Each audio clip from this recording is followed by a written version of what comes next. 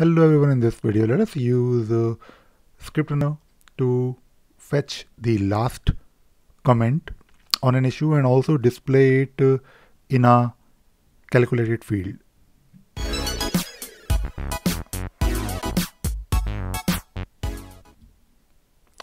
Now if you remember from the recent video, I talked about how to fetch the number of comments and display it in your issue. So if you look at this issue here, it says number of comments, and this particular number of comments field will display basically the number of comments. And if I add maybe a new comment here, so let us say if I want to add a new comment, like this is my new comment, I can of course see immediately that the number of comments will become 6 because we are simply counting. So you can take a look at that video and you can learn how to do it.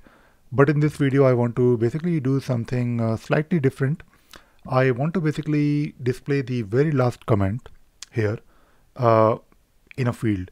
So I want to have a new field called last comment, of course, and display the last comment. Simple, a very simple thing, but it can be useful if you're doing something similar. Maybe you want to display this last comment somewhere separately.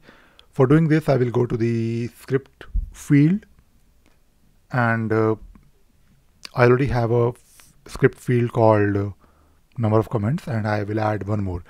When it comes to script fields, the most important thing to know is the template, because whatever value you're trying to display, it should match the template, otherwise it won't work. Now I'll add a custom script field, so I'll add a field name called last comment, and the template, as I mentioned, is very important. So you can leave it as text field, and it means that you should return something which is in a text format, and the actual script itself. Now I already have a script here that I can refer to, which I will modify, called last comment. I will add it,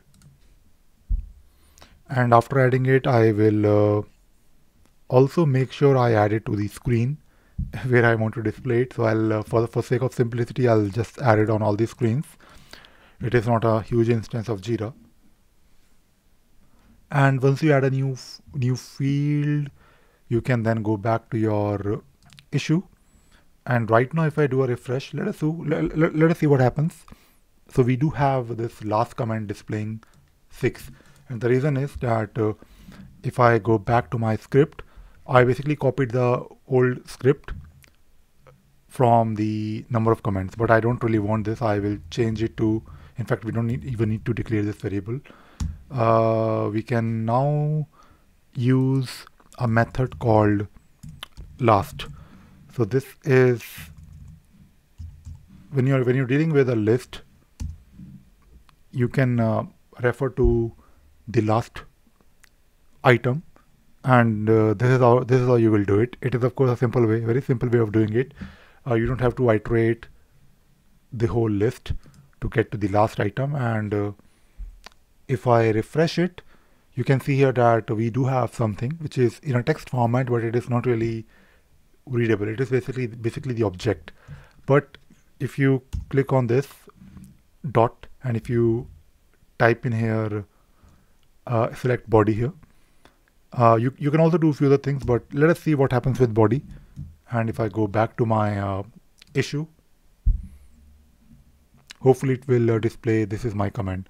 And this is how you will do it. I mean, it is not, I know it is not very complicated, but I think it is good to know how to work on a list of items. And in this case, of course, we were dealing with the object, the individual comment object itself, which is a good thing, because instead of body, maybe you want to display the author name. So you have, if you type in get here, you can see all the things that you can get from this. You can see the created date, you can see even the issue, in fact, and updated date, few other things, but I think we wanted to see the body. So you can use get body, which is more clear, and this will now display, of course, the last comment. You can also do, I believe, instead of last, if you try first, and by the way, these things are groovy things. It is not really something to do with ScriptRunner itself. We are using groovy methods. So you can also get the first method, and there is also one more way. You can also do something like get.